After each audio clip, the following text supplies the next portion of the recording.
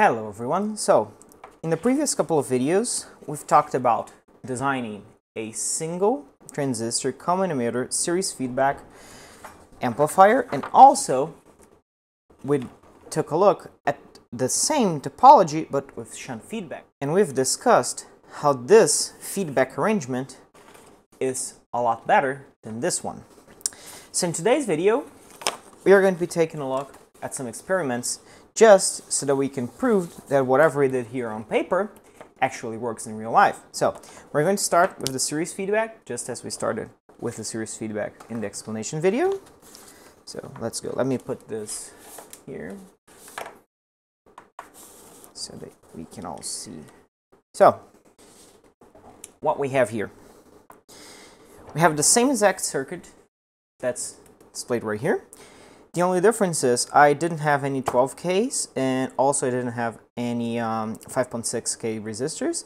So here I just put two 22K resistors in parallel, so we're going to get around 100K here, which is good because in our calculations that we did in the previous video, we actually talked about this, and the perfect resistor to put in here to get 1.6 volts here was actually 11K. So yeah, there you go.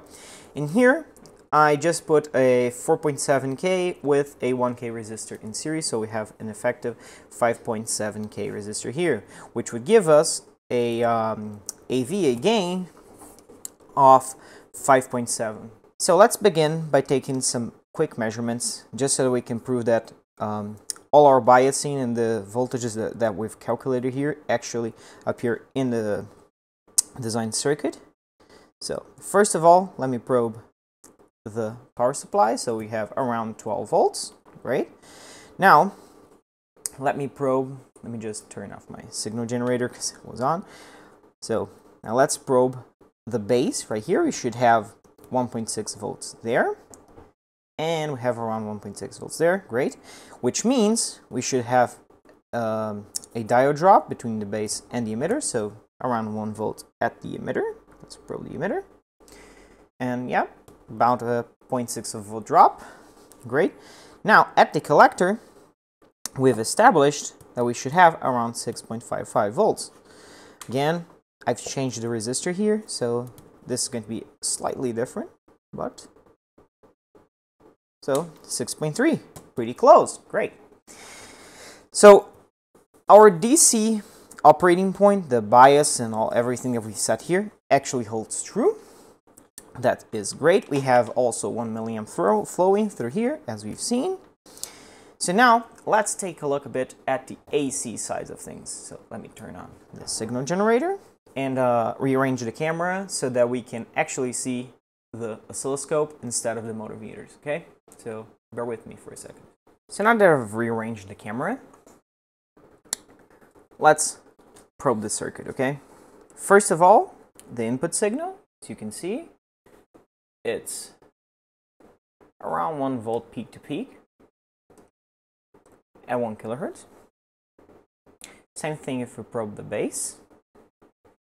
Now let's take a look at the emitter. At the emitter right here, we should have exactly the same signal, because the emitter should be 1 to 1. Okay, signal's still there, same thing. Now if we look at the collector, we instantly see that we've had a voltage gain. In this case, it's around 5.7. Yeah, this is going to average out to around 5.7. You gotta keep in mind we have some tolerance in this resistor right here. So yeah, as you can see, it's a pretty conclusive result. We've got exactly the same gain that we've discussed here, the exact same gain that we've calculated.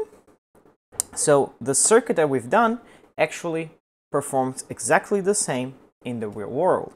So now let's put that capacitor here at the emitter and see how our gain changes.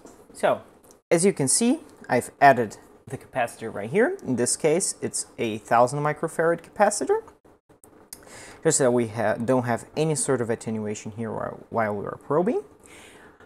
I'm now inputting a 20 millivolts peak-to-peak signal, because if you remember, we've calculated, I didn't write this down, but we've calculated the AC gain I think it was like around 220 something, if I recall right.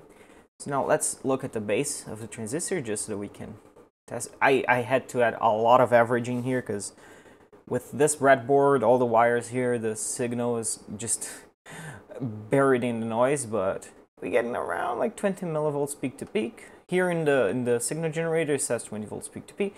Here it's also measuring the noise, so just think it's a 20 millivolts peak to peak, okay? Now, so if we go to the collector, let's probe this point right here, and you can see we have a around 420 volts peak to peak signal right there. Now, as you can see, we have a lot of gain from 20 millivolts to 4.2. So now let's calculate that gain and see if our previous calculations hold true as well. So let's go. So 4.2 volts peak to peak divided by our 20 millivolts, we get a gain of around 210, which is, well, it's very close to what we had before in the calculations. We can call it the same. We also, again, have tolerances here and stuff like that. So it's perfectly acceptable. With this, we have established that all of our calculations that we've done in the previous videos actually hold true. So this circuit, we've already looked into the theory, we've gone into the practice. Now, let's do the same for the shunt feedback. So I've rearranged the circuit to get the shunt feedback that we want. This is our circuit right now, as we've discussed in the previous video. Now let's do the exact same thing that we've done before with the series feedback, do some measurements around here, okay? So first of all, our power supply is at around 12 volts. You can also see that we have around 1 amp. Here we're getting a little bit less than 1 amp. That's fine. 1 milliamp, sorry. So if we probe the base, this is going to be interesting because there is 0.636 volts there, just as we've discussed. We only have VBE here. Now, if we probe the collector, we can see we have around 6 volts. It's a little bit higher, probably because of the tolerances in these resistors. So that's fine, close enough. Also, our VBE increased, so that since here we have a lot of gain, DC gain to get the bias point right here, any small changes in VBE will have a big impact here. So now that we've seen the DC operating point, everything checks out, the math works. Let's take a look at the AC side of things. Now let's take some measurements with the oscilloscope. First of all, I've increased the input signal. Now we have a 1 volt peak-to-peak input. If we probe this point after the input capacitor and before the input resistor, we get the exact same signal, so it's present there. Now, the interesting thing about this topology of the shunt feedback is because of the way that the feedback works, right here at this point, at the base of the transistor, we should have no signal at all present there. So if we probe that point, that still holds true, so we have absolutely no signal here. It works exactly the same way as an inverting op-amp circuitry. What's happening here is that all the current is just being nulled out because of the way that the feedback works. Very simple. It looks like a black hole for the signal, which is very interesting.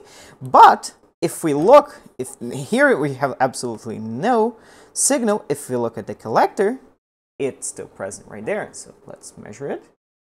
And as you can see, we have 3.8 volts peak to peak at the collector, which means that our overall AC gain of the circuit, it's 3.8. Now, if you remember from the previous video, this gain is actually wrong. We've calculated in the previous video that we should have around 4.8, 4.7 times here. So we should have been seeing 4.7 volts peak to peak here. What's actually happening and why we're not getting all that gain is that we are being throttled, limited, by using this resistor right here. So if we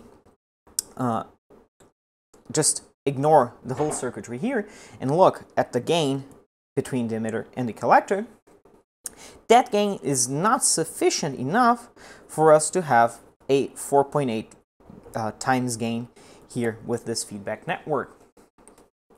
The reason for that is this resistor, in which case you could just start increasing it, but then you decrease the current flowing through the transistor and then you start running into trouble.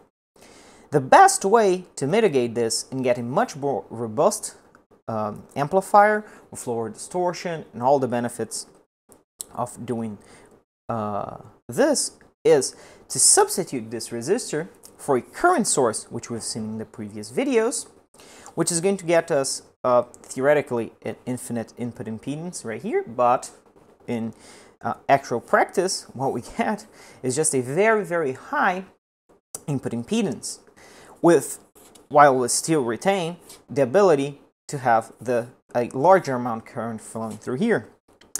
In that case, the circuit gets a lot better, we get a lot more gain, which increases our linearity, and lets us have the amount of gain that we've desired and calculated here. That's going to be the subject of the next video. So yeah, I'm going to leave things here. This is going to be a short one. I hope you've enjoyed this so far. And I'll see if in the next video we can take a look at the final circuit for the amplifier. Let's see if I can do that. So yeah, see you in the next one.